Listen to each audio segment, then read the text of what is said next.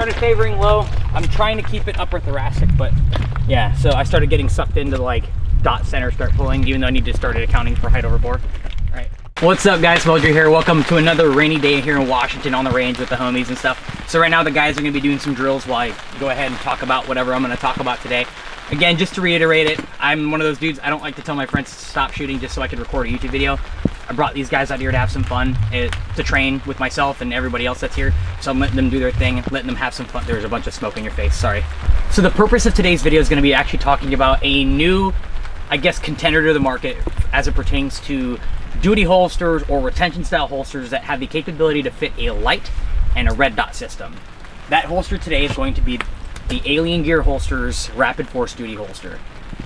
I know you're thinking, hear me out. So, as you know, I'm a huge proponent to the Safariland style holsters. The level 3 retention holsters, the level 2s, as it, again, pertains to holding a light and an optic, and something that's reliable and has stood up to the test of time, as they would say. It was kind of hard for me to actually purchase this thing, so I bought it, purchase it with the intent of like, hey, this might be the new, I guess, best thing or another option to the market that's as reliable and with a good name behind it, like Safariland.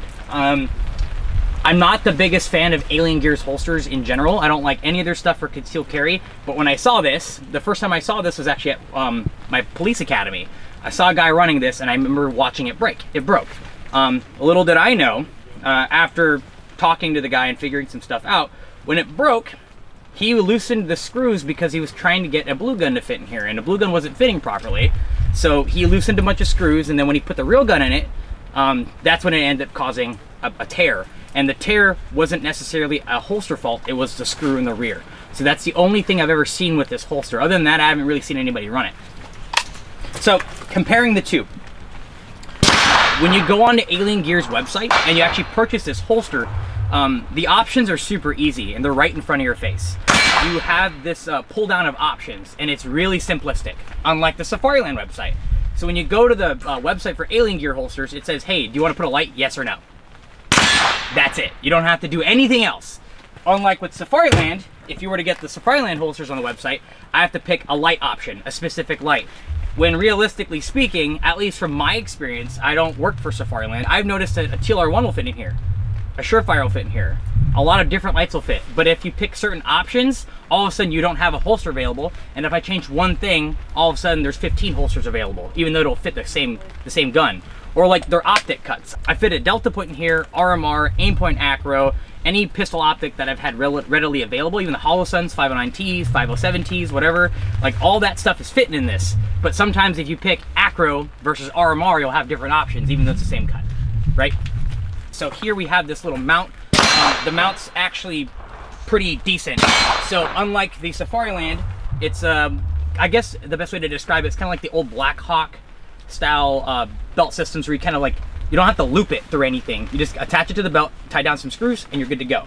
Now the cons behind this is that I can't move it around. Like if like I'm sitting in a car or whatever, I want the holster to move. Pro and con depending on how you want to look at it, right? So then you can also choose to attach their like quick detach system. So that's what I have here. And that's kind of the only thing that really worried me about the quick detach system specifically, because it's kind of small and it's very, I feel like this, because it's such a small surface area, there's more tendencies to break, but so far so good. Haven't really noticed anything with that yet. In terms of holster rigidity, so I had my lieutenant at work, my chief, all my coworkers step on this thing with no gun in the holster, and it refuses to concave on itself. You'll hear like little cracking, but the holster's not breaking, and then my gun will go in it right afterwards, have no issues at all. So far I've put multitude of different guns in this thing, and they obviously the only two options that they have is for Glock 19 and Glock 17. The 17 had no problem going in here, same with the 19.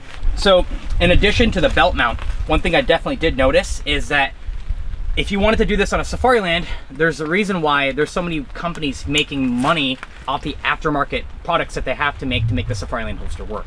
Where it comes from the negative cant plate, and actually the negative cant plate being the biggest thing. A lot of guys were getting the Safariland holsters where they would have this sitting here and the holster would be canted forward. And it wasn't conducive to a very efficient draw. So guys came out with some stuff like the Theory Police, the Black Box Customs, RDR Gear, came out with a platform that allows you to kind of cant the holster negatively or positively. Well, with the Rapid Force Duty holster, with the mounting system included, there's 3 screws in the back. You can either do a negative cant, positive cant, or a forward cant. Or negative, positive, or neutral cant. You can do that. So I have it set as a negative cant. The quick detach system, again, it kind of reminds you of the G-code system, but it's not the same. I just pinch these 2 tabs on the bottom, holster pops right up, and then also pops right up really easily. So no problems there. So, as the gun sits in the holster, super slimline. The holster is very slimline. It takes a lot of the excess material that a Safariland holster would have. And another huge thing that I noticed as well, they definitely listen to the end user market. So the biggest complaint with this one, at least me, buddy Ryan, buddy Brian, we all sat in a Safariland meeting and we're like, hey, like these things need to be open at the bottom. Vehicle CQB, your shoot houses, whatever you're doing, training, when there's no gun in this thing, it acts like a shovel. So all that stuff will get scooped in there. And that's part of the problem that we started to realize. It's like, hey, if there's something in there and you try to put your gun in, you could have a false positive where you think the gun's in there, but it's not, or their gun won't go in at all. And so if your department doesn't allow, or you don't rock a QLS system, you have to physically try to get the crap out of it by flipping the holster upside down. Super annoying. With this, they actually opened up the bottom. So that's another huge plus for me. So now if stuff gets in here, so I did a training the other evening with some buddies at another local PD, and we were rolling around on the ground, getting this thing wet, getting it dirty, and there was no issues at all. Rocks got inside, no problems. It was pure magnifique. So now, to talk about the actual use of the holster, the functionality behind it.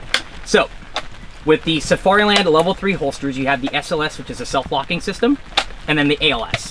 So the issues that we've been running in with this, it's kind of a small platform. So what I usually like to do is I put grip tape right here, some kind of adhesive tape, skateboard tape, so it makes it easier, so I have to push down and I push forward. Then my thumb has to come back and hit the ALS. But again, with practice, you can get it pretty quickly. I've gotten bill drills at 1.7, 1.6 with a level 3 holster. 166. I get shots off under a second with this thing as well. So I've definitely put a lot of years into this holster to try to master it and become fast and efficient so I can compete with guys that are running passive or level 2 holsters. So the guys over at Alien Gear kind of came up with their own fancy name called the Gross Motor Skill Technology, or the Gross Motor Skill Draw. Something, don't agree with the name, but it is what it is. But it's actually very efficient. So the this, I guess, not really a paddle, but this push button right here, once you push that down, it shoots your hood forward. It's not on like a spring where it snaps forward like G-Code and some other companies. So the slower you decide to go with this thing, I'm gonna go slow, yeah, okay, it doesn't work. So the slower I go, the more it goes. So you actually do need to drive it all the way down. Once that's said and done, once you hit that button, all you have to do is swipe your right thumb back and the holster comes right out, or the gun comes right out of the holster. So in essence, it actually is pretty quick. So I've been able to get draws out of this holster faster than I would with the Safariland, more efficiently. Now, don't get me wrong, there are days where I get super lucky with the Safariland and I could drive down, gun's already out, awesome, but it's not consistent. With this holster specifically, I notice more consistencies of my draw and my efficiency of my draw to get the gun out quickly. Good.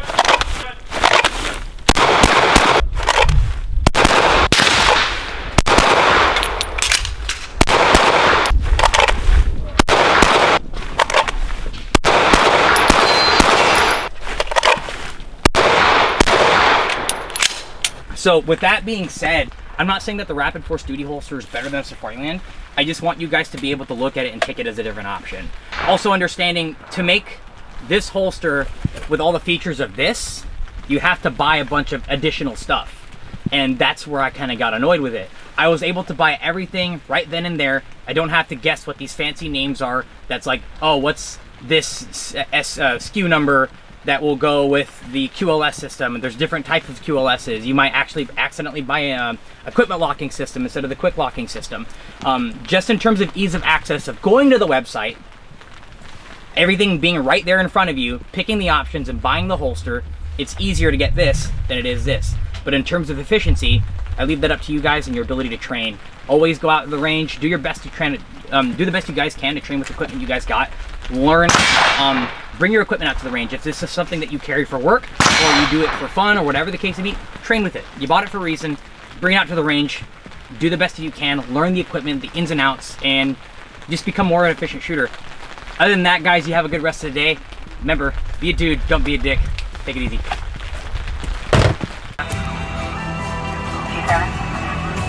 Yes, ma'am, we'll be clear, and 233 will be clear on hand 4.